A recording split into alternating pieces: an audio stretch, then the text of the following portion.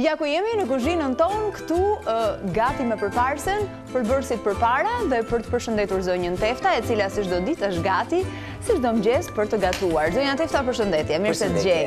Punë të mbartë, erdha të gjitha në mes të punës, po shikoj që i ke vënë shumë bukur dhe me shumë kolor dhe larmi gjithë për bërësit. Të pëlqen. Më pëlqen. Edhe kur na pëlqen, kur e shohim, imagjinoni tani kur ta gatuajmë bashkë, sa e mirë do të dalë. Tani, po, ashtu mendoj dhe unë. Do bëjmë ato falënderimet neve sepse kemi shumë miq të cilët i kemi pjesë të kuzhinës tonë. Një falënderim shumë të fortë, madje, pasi vërtet që vim në kuzhinë dhe kemi të gjitha. Nuk e kemi problem për asgjë. Fillimisht për Konad, i cili është një emër i madh që vendos standarde. I vetmi emër e themi që vendos standarde, kudo që të drejtohemi për të blerë, mjafton të shikoni Konad, të futeni dhe gjeni gjithçka, që nga perimet deri tek erëzat, gjithçka. Ndërkohë, falenderojmë dhe firmën Tevota Durrës me mbi 70 produkte. Duke i pasur këtu, ne kemi më të lehtë të fantazojmë në kuzhinë, të kryejmë receta, të bëjmë gjëra të mira, sepse gjithçka e Tevotës është e freskët dhe e përzgjedhur me kujdes. Faleminderit. Vetëm këtu, po dhe në shtëpinë e tyre. Patjetër, kur themi në shtëpinë tonë dhe në shtëpinë tuaj. Ndërkohë që ne do të gatuajmë me këta miq dhe do të bëjmë sot 2 receta, apo jo? Po, ne do të bëjmë 2 receta. Themi që kemi hedhur hapin për në ditët e festave. Për në ditët e festave. E po tani s'kemi të bëjmë. Do të bëjmë një recetë që unë do ta quaja festive. Po? Një salatë festive, ku në përmbajtjen e saj janë mollët, është panxari, është karrota, djathë, zgjedhjen mund ta bëni dhe vetë, arrat, salcë kosi. Pra nga përmbajtja, ju e shihni që është një recetë mjaft e shëndetshme dhe e mirë. Do të vi në formën e një sallate ruse. Po, tani, kjo sallatë, që nuk është sallatë ruse, besoj, me që e përmende, do të ketë edhe diçka të veçantë brenda, që ne e kemi tek pikërisht, perfetto, do marrim majonezën perfetto se do ta përdorim tek sallata. E kemi kështu që është një sallatë e cila do ndryshoj tryezën tonë. Është një sallatë, po ta shohim, do të themi është një sallatë kolor ose me ngjyra, por unë do ta quaja një sallatë festive. Po. Jemi shumë patjetër zonja Tefta dhe mbi të gjitha fantazia kur ka dhe produktet e freskëta, siç është për shembull majoneza perfetto, me vezët e freskëta brenda dhe e paketuar në qelë që ka shumë rëndësi, na jep garanci më tepër. Patjetër. Tani veç kësaj jo të bëjmë një prezantim të recetave, veç kësaj do të bëjmë një pulë të mbushur. Një pulë të cilën që kemi bërë pulës neve? E kemi pa kocka. Ja kemi hiqur kockat dhe ne do ta mbushim.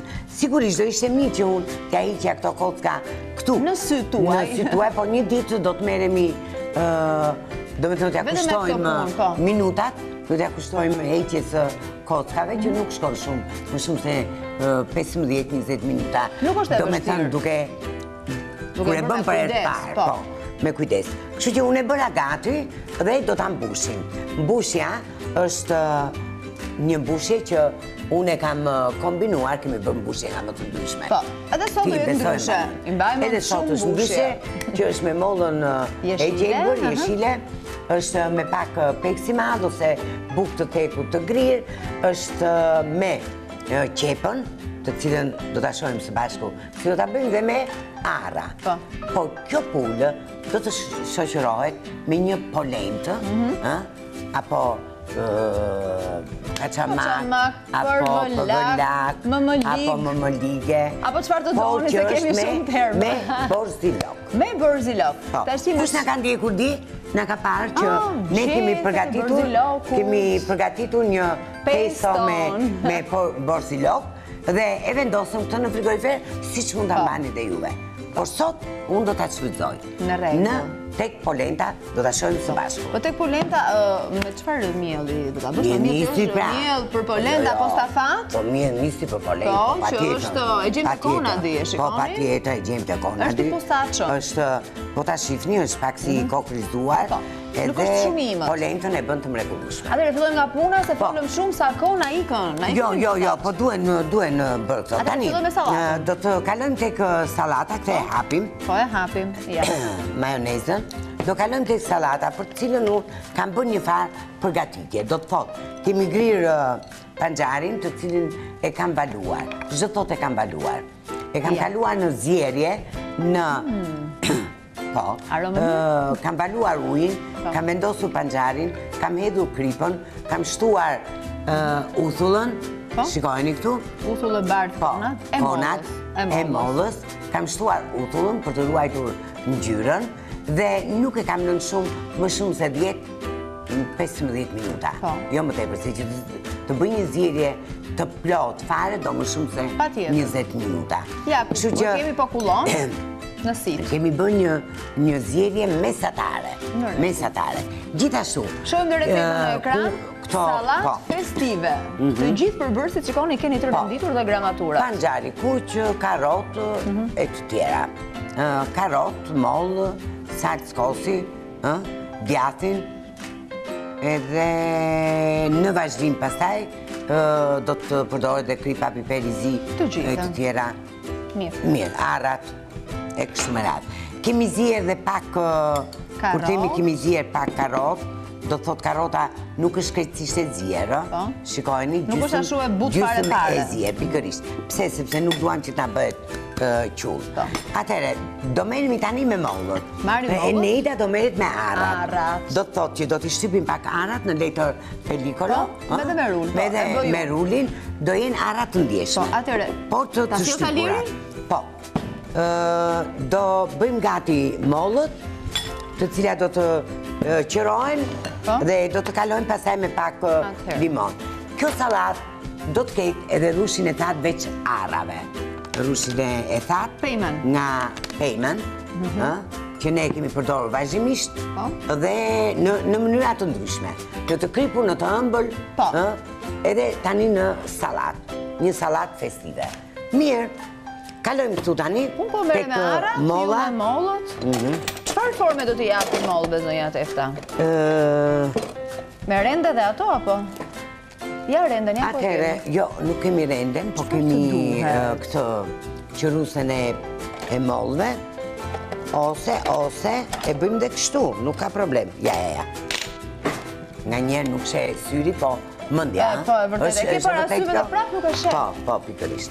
Atere, e qërojmë mollën.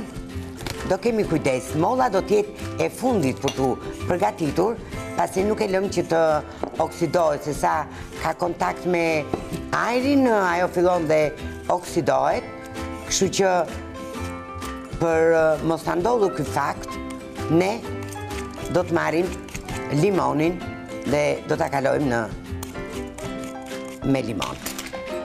Atere, renden e kemi këtu, marim enën edhe e kalojmë mollën në rende, gjithmonë nga lartë poshtë, e theksoj këtë sepse nuk duhet që molla të na grihet imët, sepse na lëngëzohet dhe nuk e shijojmë pastaj sallatën.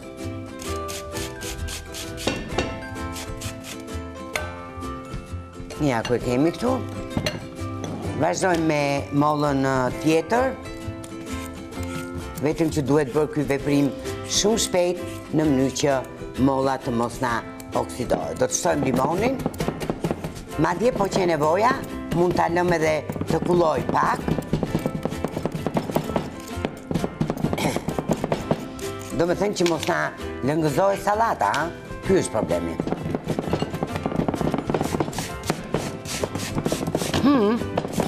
Sikur i shtypa? E dini që kjo salat do të marri formën e një torte.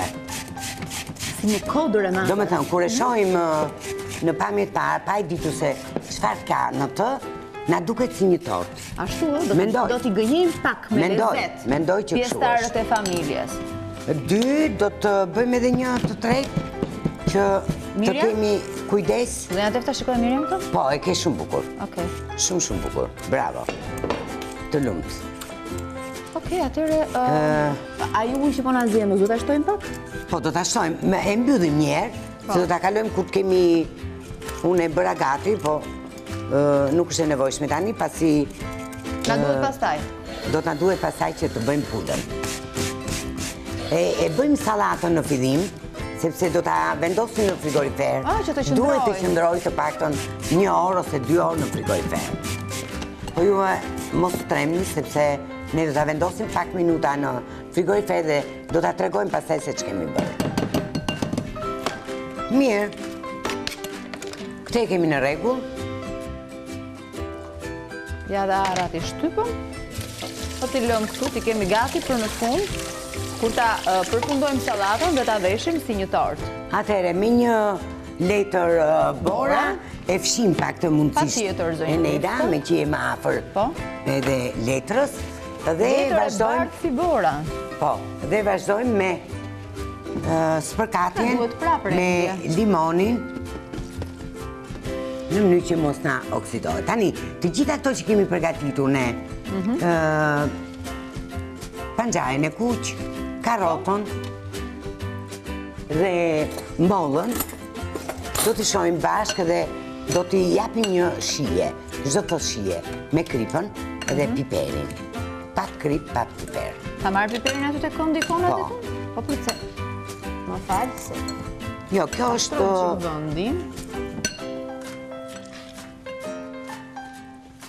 E vetëmja që do pak limon, në mënyrë që të mos na oksidohet molla. Atere, i vendosim këtu me radhë. 1. Edhe një tjetër. 2. Po t'ja piperin e bardhë që mos ngjyrohet atë? Po. T'ja shtoj pa piper? Po, shtoja pak pare. Nga këndi erëzave konët, piper i bardhë, për t'i dhënë shije mollës. Ja. Ashtu si ky, ka dhe shumë lloje erëzash të tjera, që i gjeni vetëm te konat, me vazo qelqi dhe me grishten te koka. Kështu që nuk do lodheni fare. Okej. Atëherë, Zonjen Tefta. kemi karotën. Më fal. I shikojmë këto të treja? Po. Këtu. Këtu kemi salcën e kosit, këtu kemi arrat, këtu kemi djathën që do ta brim në çast. Në çast, Do grihet në moment. E fshim të besoj, Po, e kemi fshim bashkë gati. sa, kemi edhe rushin e thatë pejmën. Atëre, përgatisim edhe salcën e kosit duke shtuar majonezën. Duke shtuar majonezën, e kemi këtu ja. Që e bëjmë një masë si në formën e një kremi që do të bëjmë për pastën, ëh? Perfetto, sa majonezë t'i shtoj? Me atë lugë dhe shtojmë? Mos duhet një lugë e pastër? Në rregull. Në mënyrë që Sa lug? 1 lug, 2 lug? ajo është Në varësi të dëshirës, ë? Po. Edhe të shijes si ka njëri apo tjetri. Tani, e punojmë mirë. E bëjmë një masë. Po? Do më thënë e bëjmë një krem, ë?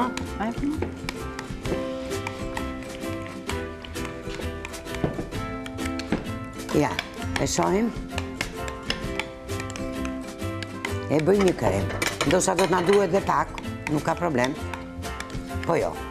Ja, për rrugën. Ja, provoj pak, e Nida. E provoj unë. Po kripi kemi hedhur? Jo, do t'a lëm në masën e vetë. është një, si shikoni, mollën, panxarin, karotën, është një salate ëmbël, po thuajse. Për mua nuk ka nevojë për më shumë majonezë, për shijen time. Pikërisht. Ha, për majonezë? Po. Mi, ne do ta shohim tani në varësi të asaj që ne do të përgatisim. Do të kombinojmë, po. Mirë. Atëherë i kemi, siç i shohim, i kemi të gjitha këtu. Mollën, panxarin, karotën, salcën, arrat, djathtin, që do të vi momenti kur t'i vendosim. Në rregull. Marrim pjatancën. Atëherë, këtu do ta bëjmë. Shiko, po t'jeni në shtëpi, sepse unë nuk e bëja dot që ta bëja kështu direkt. Në shtëpi mund ta bëni direkt në pjatancë dhe pastaj e fshini pjatancën. Po. E pastroni pjatancën. Shikton edhe se ky panxari duke i grirë këto. A bën lulkuqe. Atëherë vendosim me radhë, siç e pam, do përpiqemi t'i vendosim sipas në radhës. mënyrë të rregullt, të bëjmë një kodër, si thua. Po. Atëherë, zonja Tefta, hapim çik vendin këtu ne që të duket më mirë pjatanca. Bazën. Ashtu.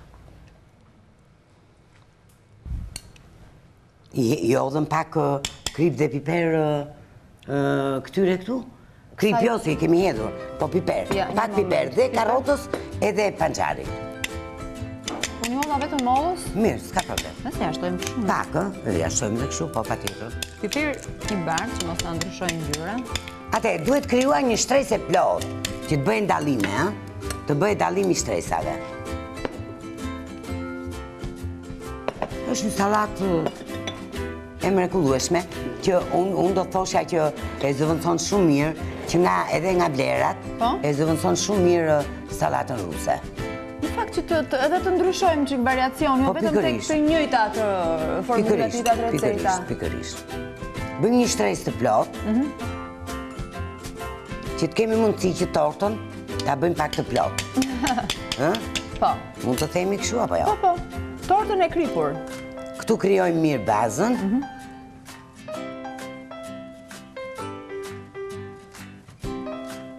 Pastaj ta rregullojmë me anë të thikës. Po. Është kjo spatula e vogël që t'i japim formën siç duhet. Në fund, Pikërisht. Është mirë kur e lëm atje në kullese, megjithëse nuk na pëlqen në kuptimin e kësaj që ai lëngësh i vlefshëm. Patjetër, por problemi është që ne na duhet e thatë, se duam, po, t'jetë pak e thatë që mos të lëngëzohet, sepse do qëndroj. Është një sallatë që përgatitet dhe vendoset në frigorifer që të marrë formën për ta prerë. Zonja Tefta? Po. Shko se duhet nxitojmë, ose duhet bëjmë dhe pulën, duhet ta fusim në furrë. Po, patjetër, ja. Patjetër. Atëherë, kalojmë me karotën. Po. Ja, kush karotën. Atëherë, prit një sekond. Po. Shim çik këta? Shumë bukur. Ja, kush karotën. Kalojmë me karotën. Krijojmë shtresën dhe me karotën.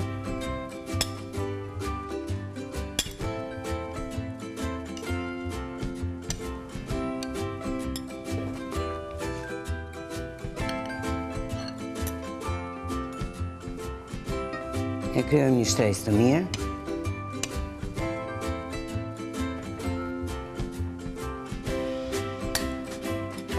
Vazhdojmë me salcën e kosit. Po. Salcën e kosit dhe majoneza. Po. Perfetto, që i kemi përzier. Po, e kemi. Kundra.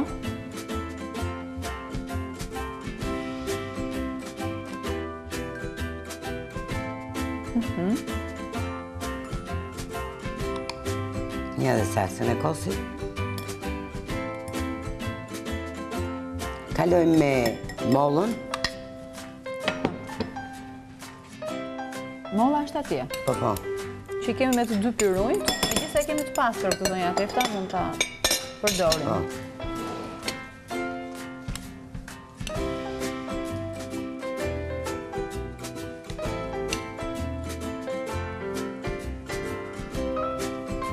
Kjo do të dallohet më shumë kur ne do të bëjmë prerjen e saj.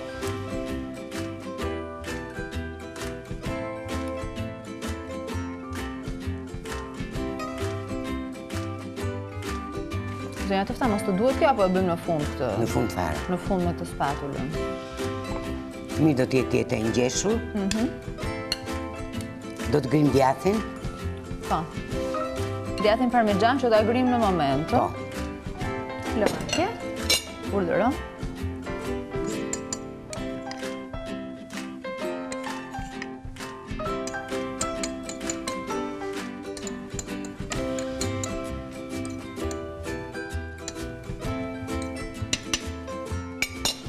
Gjithashtu dhe, po.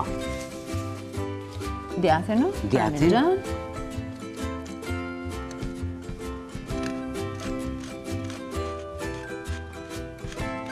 I jep shije.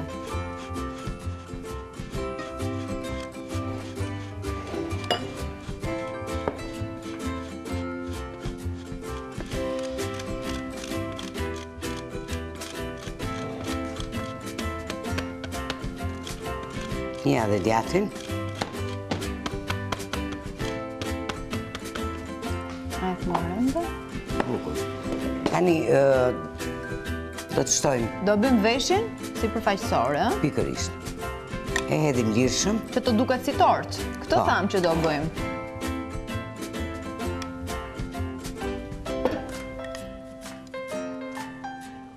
Tani me thikën. Është kjo spatula. Po, me spatulën. Dhe në fund, arën. Po. Atëre, zonja Tefta Po kjo do të futet në frigorifer, patjetër. Atëre, gjatë kohës që ne përfundojmë veshjen me kremin e salcës kosë dhe majonezës, do kemi pak reklama dhe do rikthehemi për ta parë të përfunduar këtë sallatë dhe për ta futur në frigorifer.